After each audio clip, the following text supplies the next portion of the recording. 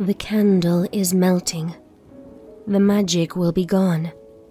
All their gifts will be lost. These thoughts are on repeat in Mirabel's head, not being able to think of anything else as she looks down at the magic candle.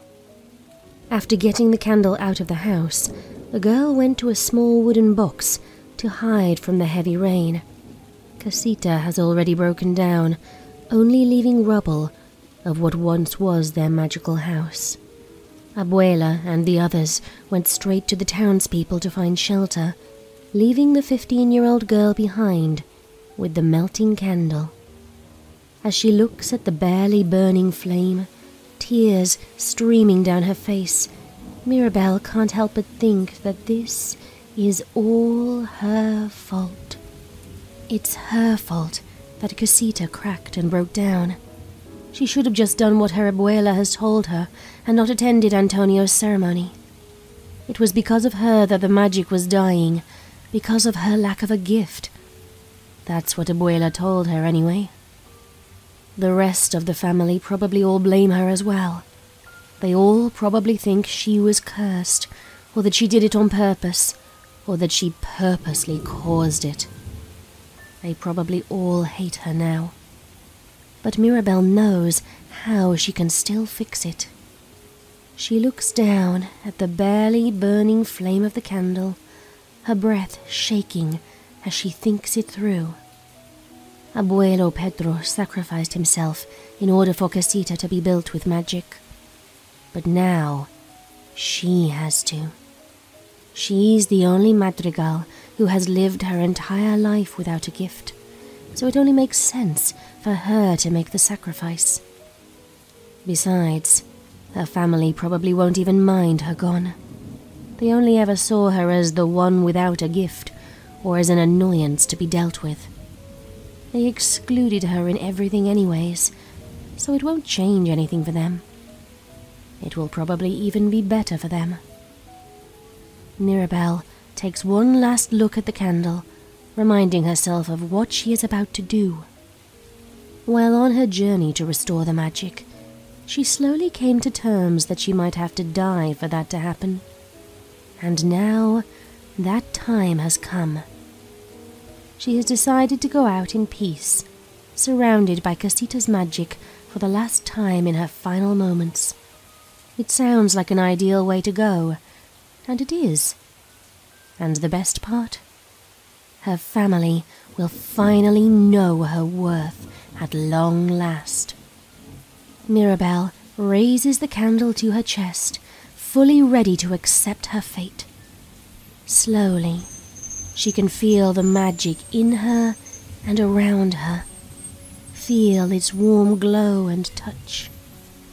It feels great. It feels so good to finally feel the magic for herself, to finally know what it's like to get a taste of what her family always has. The girl finally knows what it's like to have magic, to have a gift, something she has longed for her entire life, since that day she was left alone and disappointed in front of a blank wall. Mirabel smiles at the realization. She never wants this moment to end, but it has to. Her family will be happy with magic again, and Casita will be rebuilt. That's why it's such a perfect way to go. The 15-year-old closes her eyes as the magic does its work. The golden floor isn't even finished when someone calls out, "No." The girl is too tired to turn her head, but she recognizes the voice instantly. It sounds afraid, stressed, worried, desperate to make her stop what she's doing. It's Tio Bruno. Suddenly, Mirabel feels the candle and the magic ripping away from her, catching her off guard. She already misses the magic and its warmth when two arms pull her into a tight hug.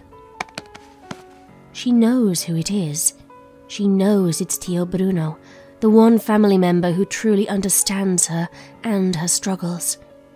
But she still can't help but feel angry. Why did he ruin her attempts to save the magic, to fix everything? He said it himself, that the fate of the family and the magic came down to her.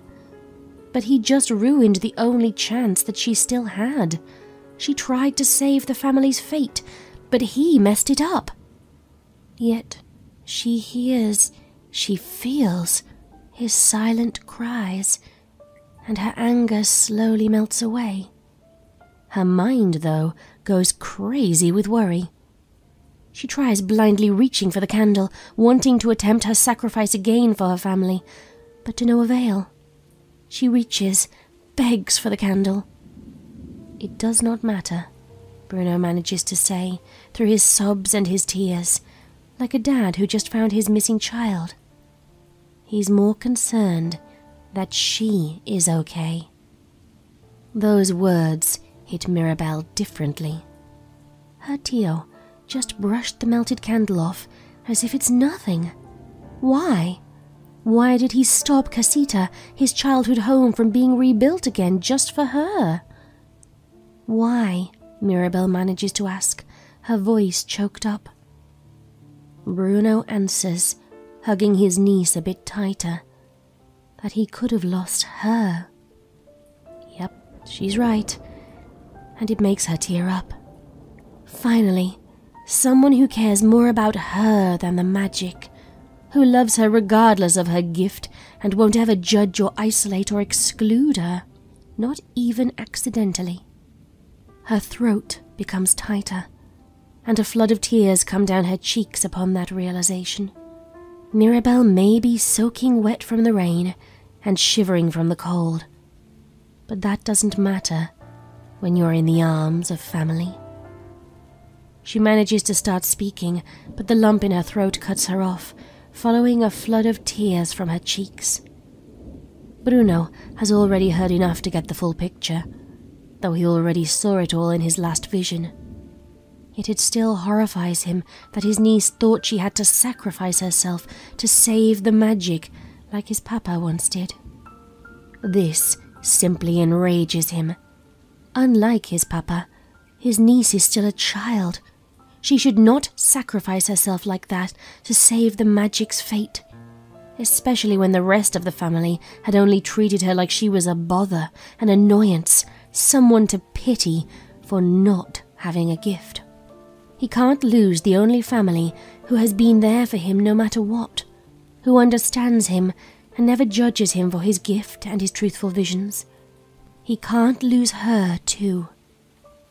It's okay, Bruno says in an attempt to comfort his niece. She's going to be okay. They're all going to be okay, as long as she's still around.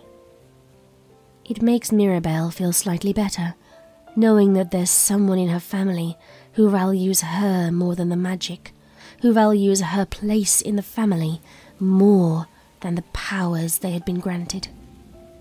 Yet she can't ignore that, in the end, she failed.